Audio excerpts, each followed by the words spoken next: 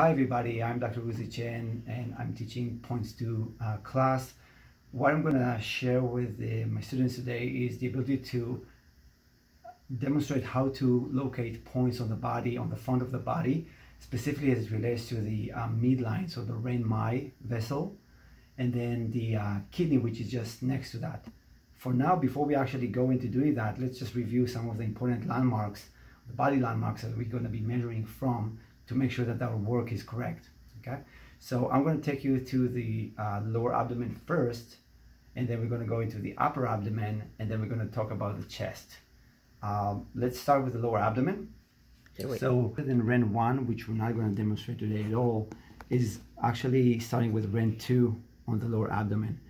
To find that measurement of 5 tsun from the belly button or the umbilicus to the superior border of the pubic bone, on a female patient especially, but anyone, we want to be able to take our hands and we want to press slowly to make sure that we know where is that beginning. Oh, I can feel the bone with the blade of my hand here. That means that right through that superior border is the superior border of the pubic symphysis on our patient here. Okay, I'm going to expose just a little bit right there. I can feel the bone. That to me is going to be Ren 2. The measurement from Ren 2 to the belly button is 5 tsun. What's important is to consider having 3 fingers with even distances, because that would create 5 spaces which equate 5 tsun. So we can talk about Ren 2, right at the superior border of the pubic symphysis, Ren 3, Ren 4, Ren 5, Ren 7, and then Ren 8 is the belly button. We omitting the Ren 6 because Ren 6 is one of the odd ones. It's the one between my Ren 5 and Ren 7 right there, which is 1.5 below the belly button. Okay, so again, how we do that, we're going to slowly slide back. We feel the tension of the ligaments attaching to that bony landmark. That's our Ren 2, right at the superior border.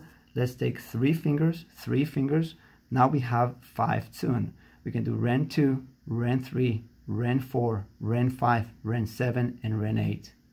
Okay, Ren 6 in between them. Let's put a quick pause there. So point on me first. Alrighty. So what I'm going to do now is to talk about the upper abdomen segment, which we know we have 8 tsun between the belly button and the sternocostal angle. So let's just look into the sternocostal angle first. So if we go down to our patient here, we have to understand the rib cage. As you can see my fingers, that's the edge of the rib cage, right? And I'm continuing. Because it's going to go towards the area of the breast, I'm going to ask the patient to slowly bring up the breast just a little bit up, and we can continue that distribution of the inner borders until our fingers meet, which should be somewhere right there. Usually, you'll be able to tell that the xiphoid process is sticking down or inferiorly from that point. So I feel the bone here, I'm looking for the xiphoid process, and it's really hidden on our patient here. I would say that's the edge of the xiphoid process. But look, that finger here is actually where the costals or the rib cage right and left meet. So that would be my measurement for Ren 16, which is 8 tsun above, or 8 tsun measurements right there. Which means if this is Ren 8 and this is Ren 16, halfway right there is going to be Ren 12. Half of half is going to be Ren 10. On the upper segment, between Ren 12 and Ren 16, that's going to be Ren 14. And then every point in between, like we want to do Ren 13, for instance, it's going to be half of that. And then Ren 15 is going to be half of that space. So we have 16 points. And I'll demonstrate those with stickers in a little bit. Okay? Okay. So the last part of the Ren-Mai, as far as like importance to find our way there, is going to be the chest aspect.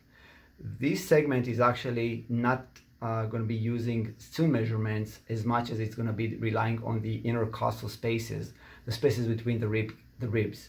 So let's be able to define what are the body landmarks that would help us correctly identify which intercostal space we are at. Because by that, we'll be able to really tell where we are and which point we're going to be needling. Okay? So let's put a quick pause. All right. So the most important thing first to realize is that we have to understand that we have 2 clavicles that are making their way towards the center. and then right there between the medial aspect of those clavicles, we have a notch. This notch is known as the sternal notch or the jugular notch. The angle where my index finger is pushing down onwards, that angle here is called the suprasternal angle.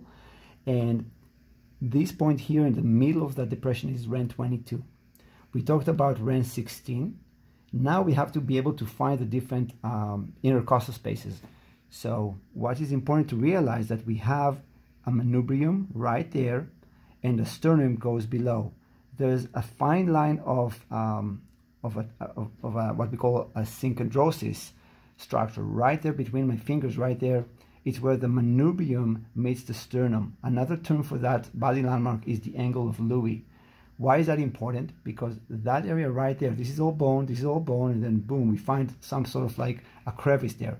That's where the second rib is going to be attaching to the sternum, okay? Which means the first rib is going to be above. So let's find, again, sternal notch, going with 2 fingers, usually easier. That's going to be our angle of Louis, if you will. The second rib is going to be right here. The first intercostal space is going to be where my index finger right here.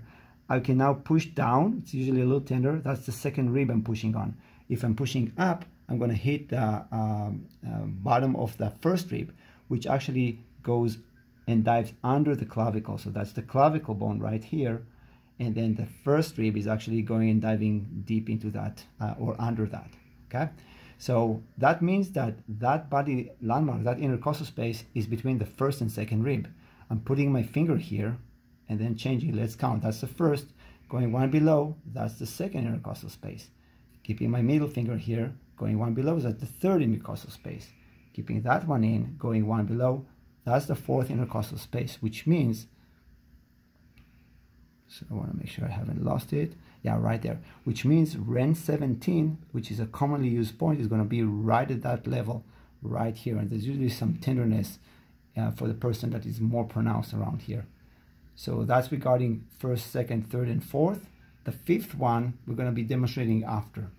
Okay? So I hope it makes sense.